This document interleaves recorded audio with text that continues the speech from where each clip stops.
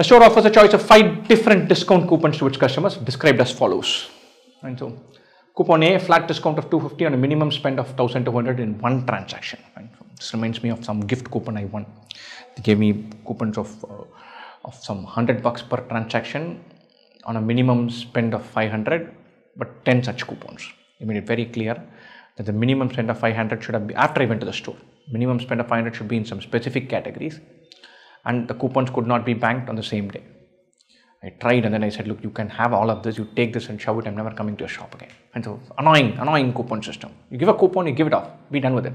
Don't say you should come on every Thursday and buy only one pair of socks, but one half you'll get this Thursday, another half I'll get next Thursday. Pain in the neck. Fine. Anyway, I'm ranting.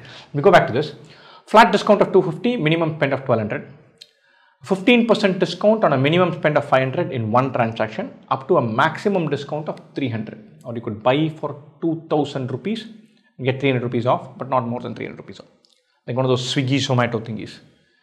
A flat discount of 100 on a minimum spend of 600. A 10% discount on a minimum spend of 250 in one transaction, up to a maximum discount of 100. Here's 15%, here's only 10%, but the minimum spend is 250. So if you spend for 260 bucks, you'll probably go for this. If you're spending 500 or more, you'll go for that. Right. A flat discount of 50 on a minimum spend of 200 in one transaction, 50 on a minimum spend of 200. So if you're spending 200 bucks, this is very good, 25% off, a lot of money, a lot of big percentage. I'm interested in this. This is 10%, this is 15%, but this is 25%. Nice. If you're spending exactly 200. The customers are allowed to use at most one coupon in one transaction. 2 or more coupons cannot be combined for the same transaction. That's understandable, typical rules. Right? I've just captured everything, put this in a system. You get 250 off, minimum transaction is 1200, no maximum discount because it's a flat number. You get 250 off. You get 100 off, no max discount, minimum 600 rupees spent. 50 off, minimum 200, no max discount. The percentage things have a cap on them. 15% minimum transaction is 500, discount is 300. 10% minimum transaction is 250, maximum discount is 100. Nice. 4 customers used 4 different discount coupons for their respective transactions. In such a way, they obtained a total discount of 710. Which coupon was not used? Nice. First of all, I thought 710 would be lots of combinations. There are not. This is 250. This is 100. This is 50. You add these 3, it comes to 400. The maximum possible discount here is 300 and here is 100. So the maximum you can avail is 800. Maximum possible discount is only 800 bucks. 250 plus 100, 350 plus 50, 400. 300 plus 100 is 400. Right? You are obtaining 710. You can't get 710 without getting this 250. Without getting this 100. Those 2 are in. And so what are definitely in? This fellow is in. This fellow is in. Okay. The minimum discount possible is 150 here. 15% of 500, which is, sorry, 15% of 500, 75 bucks. So that is possible. Can we do without doing this? Can we do with the remaining? Let's say we take these 3, 250 plus 100, 350 plus 50, 400. Plus 300 is not sufficient, plus 100 is not sufficient. So if I take all 3 of them and leave out one of these 2, then with these 3 I get 400 bucks. Only one of those 2 to give me 310 rupees, not possible. So I cannot use all 3 of them up. So I have to leave out one of these 3. I know therefore that I have to use these 2. Which coupon am I not using? That is bugger. So I'm using these 2, getting 350 bucks. With these 2, I have to get 360. I can either do 100 buck here and a 260 here, or a 300 buck here and a 60 buck here. Both are possible. Both combinations will work for some combination, some method. So 710 is possible if you skip OT. Anything else you skip out is not possible at all.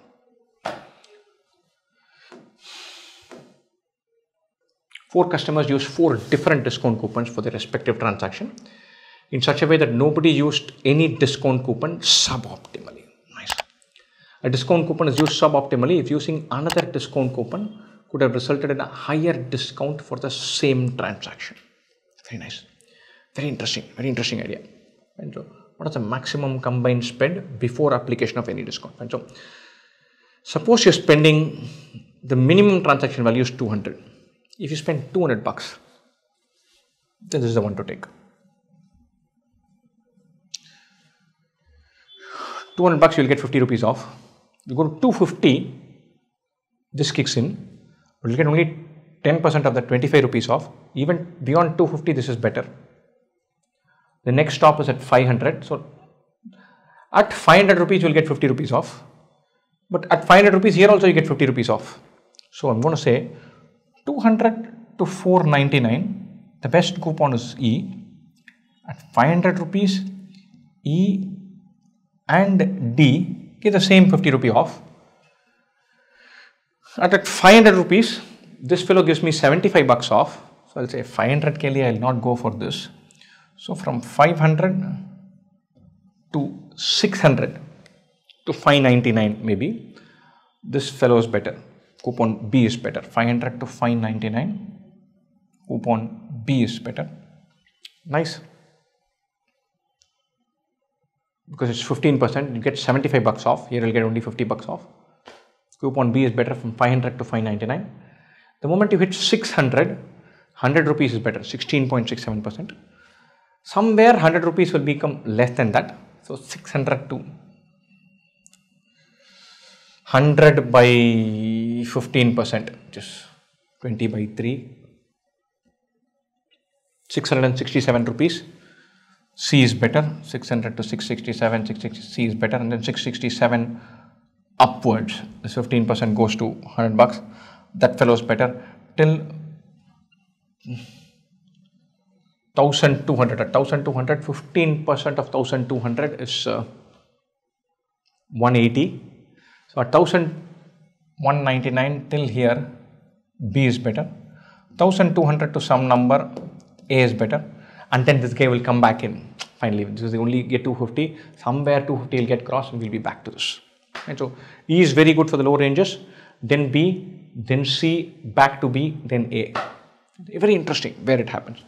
But if you look at this on a percentage basis, this guy is letting people down. 10%. This is 15. This is 16.67. That is high. This is 25%. So if you notice this, then C is not the best coupon in D is not the best coupon in any range. 200 to 499, this guy is good. 500 upward, that guy is good. At 10% and capped off at 100, nowhere is he good. The moment it costs 500, 15% is more than 10%. So D is a useless coupon. So I want to maximize. I have 4 different coupons. We should all be using A, B, C, E. The coupons we should be using are A, B, C, E. The best coupon you can get at A is 250 at a price of 1200. So you buy for 1200. Best for C is 100 rupees.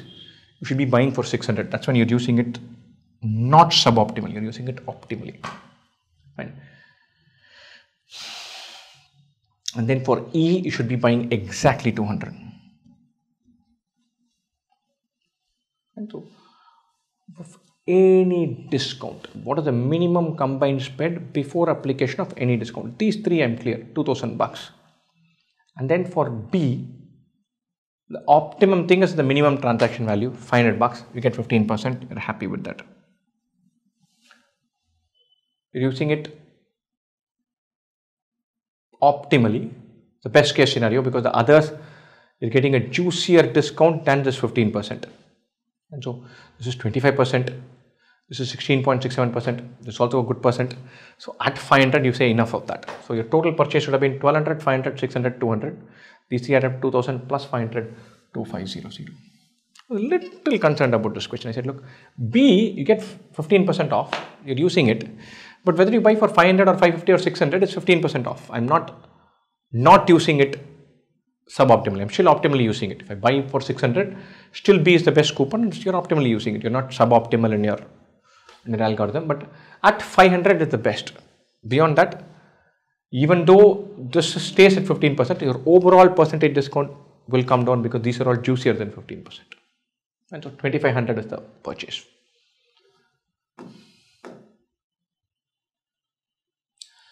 A family wanted to purchase 4 products worth rupees 1000 each and another product worth rupees 300. They were told that they could pay for the 5 products through one or more transactions in any way they wanted, as long as the purchase amount of any product would not get split into different transactions. Buy a 1000 rupee product. You can say, look, I'll bill it with coupon A or coupon B or C or D or E. You cannot say I'll take 200 bucks for E, 600 bucks for C.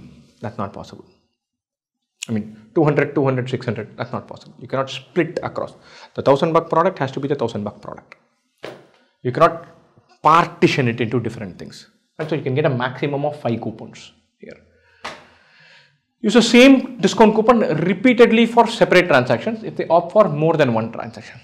That is fine. So if you're buying not at, you can club, you can say I'm buying a 2000 rupee product and get this coupon and get that discount. Nice, all done.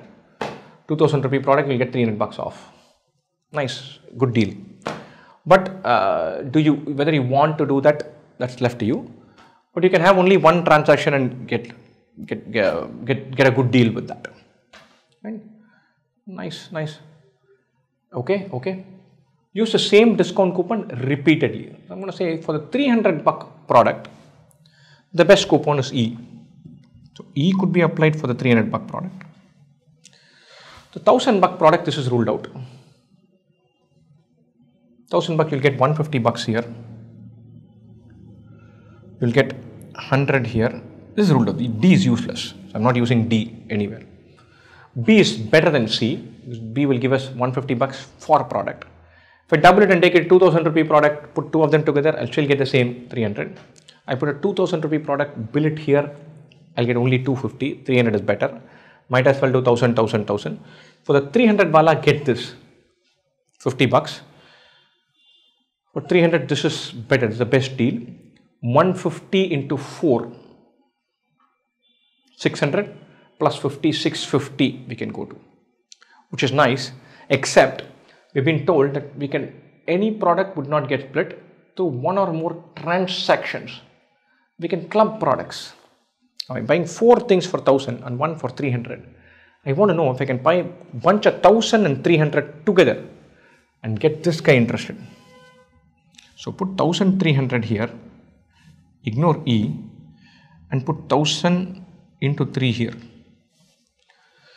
For 1300 fellow will get 250.